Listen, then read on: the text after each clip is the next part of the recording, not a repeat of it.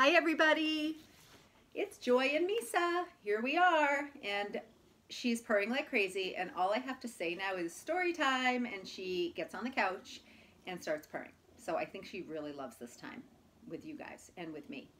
Oh, I think I'm scratching her on the neck in a good spot. Yeah. Oh yeah, can you hear her purring? I wonder if you can. Hey, it's Earth Day today. Happy Earth Day.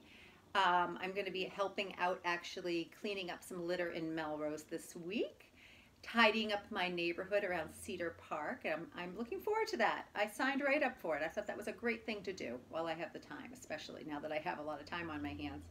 I'm going to read you a story that was one of my favorites when I was a little girl. And it has amazing illustrations. So I'm going to hold those up real close to you, okay, so you can see them. It is, I just think you're going to love this book, and it might be one you have never heard before. That's what I'm hoping. Misa is really, I think she just saw herself on the video. That is so funny. Look, she's looking right at you guys. How funny. Okay. It's called Miss Jaster's Garden, and it's by N.M. Bodecker, and this is the cover. A beautiful house, and that is the woman, Miss Jaster. Okay, Misa, here we go. Some great illustrations, and on the opening page, there's actually a map. I'm going to take the cover off. There's a map of her neighborhood. Isn't that a beautiful picture? I love maps. Have you ever drawn a map? That would be a good project for today. Draw a map of your neighborhood. I would love that. Email it to me. Have your grown-up take a picture and email it to me or text it to me. Because here is a map of Miss Jaster's neighborhood. Actually, that's not even her neighborhood. That's her garden. She's a gigantic garden. In a corner of a garden overlooking the sea at Sandgate lived a small, spiky animal called a hedgehog. Hedgie for short. In the middle of the garden lived Miss Jaster in a villa pa, a square, whitewashed house with flower pots on the front steps. The two did not see much of each other, but occasionally they met, just after sunset, when they both enjoyed strolling in the garden. On these occasions, Miss Jaster would go back into the house for a saucer of milk, which she placed at what she hoped was the right end of the hedgehog. But hedgehogs, being the shape they are, and Miss Jaster being a little nearsighted, as often as not, she put the saucer where the hedgehog's head wasn't. And Hedgie, so as not to cause distress, politely dipped his tail in the milk and pretended to drink. Later, when Miss Jaster went into the house and lit the lamp on the piano, he drank the milk properly. Through the open door, he could hear Miss Jaster at the piano, her fingers fluttering up and down the keyboard, picking out little tunes as sweet as April showers. Hedgie liked being played for while he had his milk, and Miss Jaster enjoyed having someone to play for. This way, they lived happily for a while. So there's her garden, and there she is. Let me see if I can find the Hedgie. Oh, yeah. So in each picture, what's really fun is you kind of have to search for Hedgie the hedgehog. He's right there. And there's Miss Jaster, and there's her house. There she is. And this is her house, and this is her gigantic garden. Then one bright May morning, when the air was soft and full, when the air was soft and full of bird song, Miss Jaster came into the garden to do her spring planting. She pulled behind her wagon full of garden tools and flower seeds. She carried a large green watering can with the letters J.J. for Jessica Jaster, painted on it in blue. And because the sun was bright, she wore her dark glasses. These glasses made everything look brownish gray, the same color as the empty flower bed, and the same color as Hedgie, who was asleep in the middle of the flower bed. Miss Jaster combed the bed lightly with a rake. She sprinkled the seeds evenly, marigold and baby's breath and patches of sweet william. She showered it all generously with her watering can, never suspecting that a small, spiky animal was in the middle of it. At first, Hedgie thought of moving to a safer spot, But his quills did need combing, and he rather enjoyed having his back scratched. So he stayed. He hardly felt the seeds at all. They were like dust settling among his quills. As for the shower from the watering can, it was like a gentle rain, not at all unpleasant. So there's Miss Jaster walking to her garden with all of her garden tools. There is her watering can with JJ for Jessica Jaster. So think about if you had a watering can like this, what letters would be on your watering can? And here she is preparing the soil, but guess who's hiding in there? We're not really hiding, but she just doesn't see him. Hedgie's there. So she prepared the dirt, sprinkled the seeds, but guess what? Sprinkled some seeds on Hedgie and watered Hedgie, just like he was part of the garden bed. Oh dear, I wonder, he liked his back being scratched. I was thinking about that, like a rake. That would feel nice. I love having my back scratched. So let's see. The water from the watering can felt like a gentle rain on him. When Miss Jaster went into the house to have lunch, Hedgie went back to sleep, enjoying the most perfect dreams. Every day after that, Miss Jaster came with her watering can to sprinkle the flower bed and watch for green shoots. And every night, you know what a shoot is? It's a little bit of green that first comes up out of the seed. And every night, Hedgie wandered through the garden, sniffing and nibbling the way hedgehogs do. But after a while, he began feeling restless. Something was happening. He didn't know what.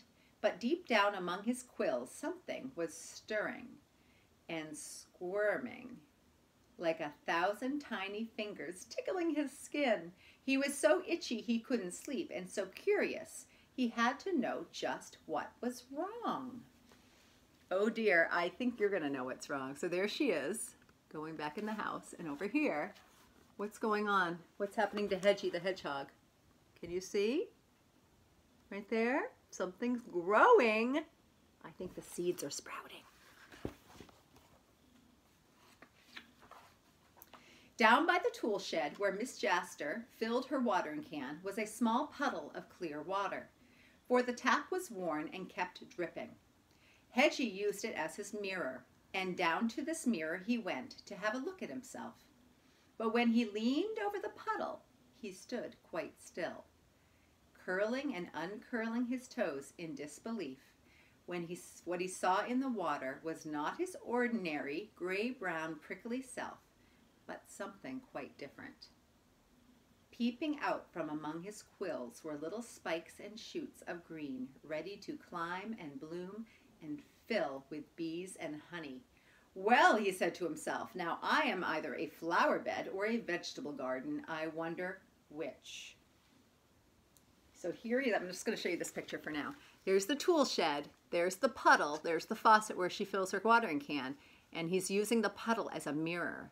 And he sees something growing. But he doesn't know, is he a vegetable plants? Is he vegetable plants or is he flowers? He doesn't know, but he knows something's happening. He's got some seeds in him. He knows that. When Miss Jaster came with her watering can that evening, Hedgie was back in his old spot. And the whole flower bed was full of little spikes and shoots of green. So pleased was Miss Jaster to see this that she played the entire Blue Danube Waltz on her piano. I guess that's a fancy song she likes. Twice over before going to bed. So there's Hedgie back in the garden bed. See him? Right there. Let me put it real close. There he is. He blends right in. And there's Miss Jaster feeling cheerful and playing some music at the piano. He blends right in. He camouflages so well. Oh dear. What do you think, Misa? But Hedgie was only half listening. Flower bed, whoops, did I skip a page? Yeah, no. But Hedgie was only half listening. Flower bed or vegetable garden? Vegetable garden or flower bed? He kept saying to himself, which am I? I wonder. We know it's did we know it's flowers? I think we do. Oh yeah, I think so. The fact was that during the day he'd had the most alarming dreams. First he dreamt that he was covered with tomato plants. One by one the tomatoes ripened and dropped off the vine, squashing on his head, ripping on his quills, till he looked as if he were covered by tomato sauce. Then he dreamt that the vines changed. They grew longer and heavier and were covered with large yellow flowers, and the flowers turned into huge ripe melons, dragging behind Hedgie and growing till he could not move another step. At that moment, he woke up. All over him and around him were growing plants. If only he could be sure they were not tomatoes or melons. So this is a picture from his dream. He dreamt he had tomato plants. He was a tomato plant. And here, maybe he's growing melons. Early the next morning, he went down to the tool shed, nosing about till he found the seed packs. Hedgie pulled the packs out on the floor in front of him, Marigold and Baby's Breath and Fragrant Sweet William. He did not know their names, but he did recognize the pictures on the packs. They were neither tomatoes nor melons. Much relieved, he went to have a look at himself in the puddle. I believe I shall be quite handsome, he said, and toddled off to bed. There he is, doing a little investigating of the seed packets for clues.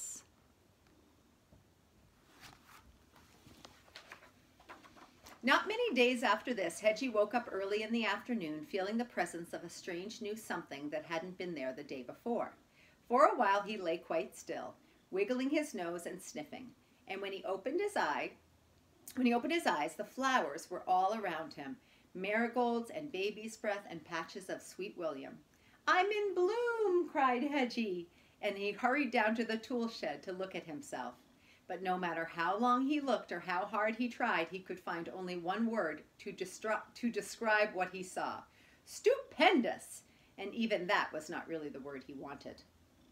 While he stood there in the sunshine, a small cloud of butterflies and bees gathered around him, fluttering and humming. Hedgie didn't mind. He was not afraid of bees. After all, a bee has only one stinger, he thought, but I have over 200. And whoever heard of anyone being afraid of butterflies? But Hedgie wasn't really thinking of the hum and flutter around him. Something inside him was bursting to get out. The special something that makes birds sing and poets rhyme and puppy dogs chase their tails. So here's Hedgie blending right into the garden with all the flowers growing from his back. And here he is admiring himself in the puddle.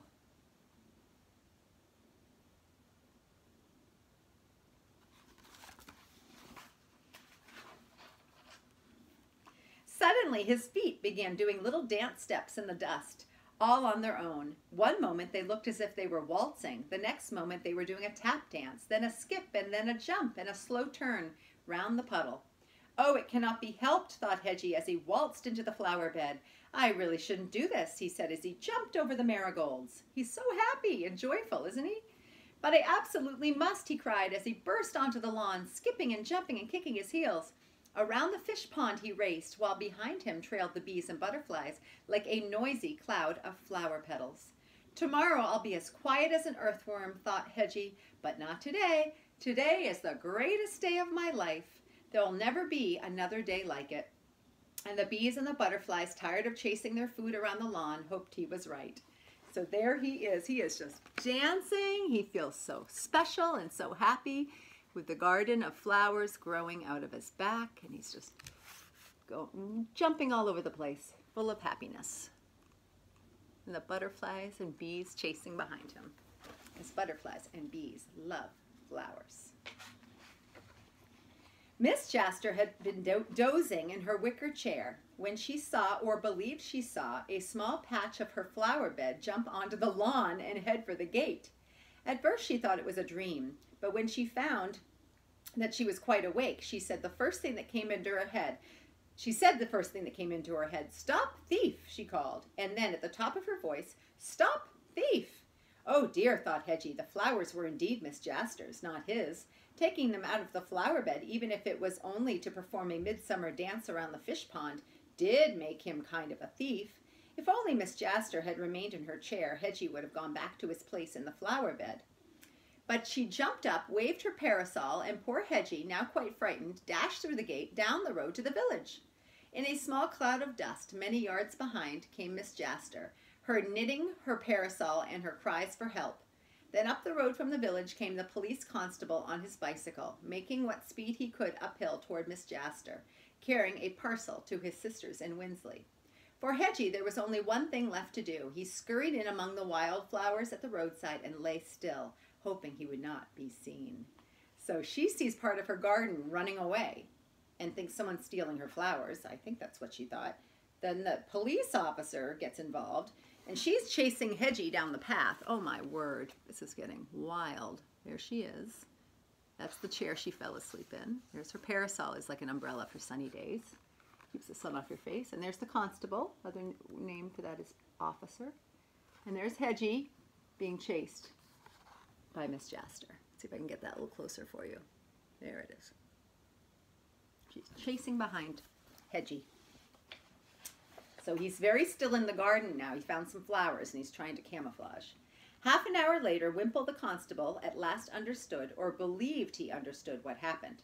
"I quite understand, miss," he said, "but one last question, please. Did you by any chance happen to notice how many legs these flowers had when they made their getaway? In round numbers." "A great many, constable," she said firmly. "A great many." Wimple licked his pencil and added to his description of the fugitive, "legs." He wrote "numerous." "Very good, miss," he said. "We'll have your zinnias back in no time at all." "Marigold," said Miss Jaster, and went into her garden. "Of course," said Wimple, and moved off down the road. So he's taking the report from Miss Jaster, and he's like, wait, legs? What? In the 16 years he had been in Sandgate-on-Sea, no one had ever reported a missing flower bed. Sometimes the children pick a few plums or apples that aren't exactly theirs, he thought, and sometimes I suppose they pick a few flowers that, strictly speaking, belong to someone else. But when flower beds start running off on their own, Wimple shook his head sadly. He tried to decide how he would begin. "Put yourself in the fugitive's place," the chief constable always told him. "Imagine you were running away. Where would you hide? Where would you hide if you were a hedgehog with a bunch of flowers growing out of your back from seeds?" There's the constable thinking it over, trying to figure out, what the heck? Where is that thief?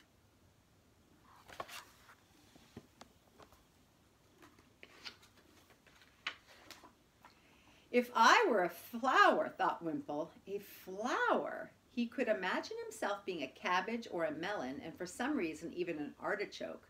But a flower? He looked around him. Where would a flower? "Of course," he said, slapping his hand against his helmet. "That's where I should hide, among the other flowers." He started down the road, poking among the weeds and wildflowers, looking for marigolds and baby's breath and a patch of sweet william. But it was nearly sunset, 2 days later, before he brought Hedgie back to Villa Pax on a leash. So here he is, looking around in the flowers for Hedgie. Never in his life had Hedgie felt so sad, so tired, and so hopelessly small. His feet were sore, his flowers had wilted. He was a weary, worried, bedraggled little animal down on his luck. "Goodness sake," said Miss Jaster, "it's the hedgehog." So here's the constable bringing Hedgie back with a leash. And look how droopy his flowers are. And that's when the constable shows Miss Jaster, and she says, "Oh my goodness, it's the hedgehog!" That whole time. Poor little guy.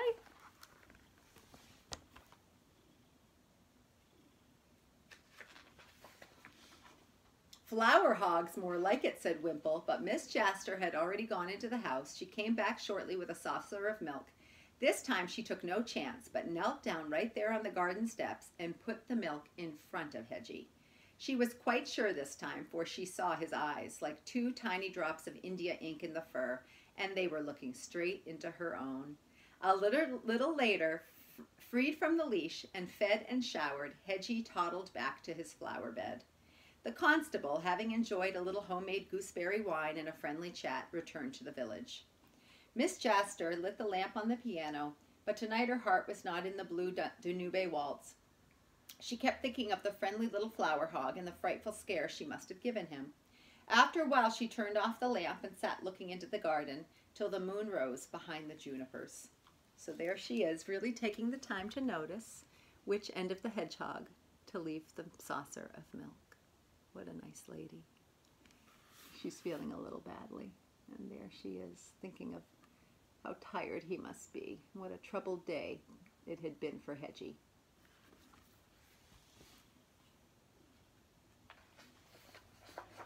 Early the next morning, Hedgie met Miss Jaster on the front steps. She was carrying a tray with her own breakfast and Hedgie's milk. That morning, and many mornings after, they had breakfast together by the fish pond. Miss Jaster in her wicker chair, Hedgie in the grass. After a leisurely breakfast, they went for a walk along the beach, followed by a small but persistent butterfly. At the end of the breakwater, they sat down, Miss Jaster dangling her feet in the water, Hedgie resting his nose on his paws. And there was nothing but peace and sunshine and a touch of sweet William. So there they are, enjoying their milk in the mornings, their breakfast together. Right there. And where's he? He's right here with the flowers. And then here is when they go to sit. She dangles her feet in the water alongside him.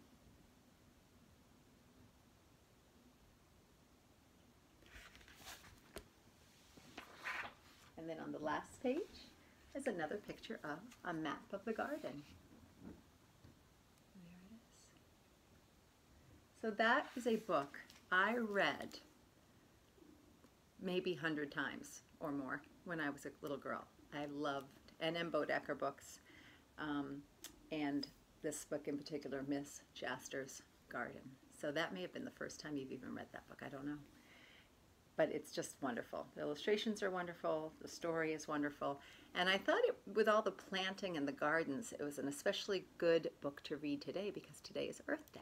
So happy Earth Day to all of you. Misa, anything you want to add? Misa loves Earth Day. You're such a good kitty. Yes, you are. Such a good kitty. I hope you have a wonderful Earth Day, everybody, and I will be back with another story very, very soon. I'm also going to be doing more craft videos. We're going to be doing one soon. I'm going to teach you guys how to make friendship bracelets, so be on the lookout for that one, okay? Love you. I miss you, and you are important to me. Take care.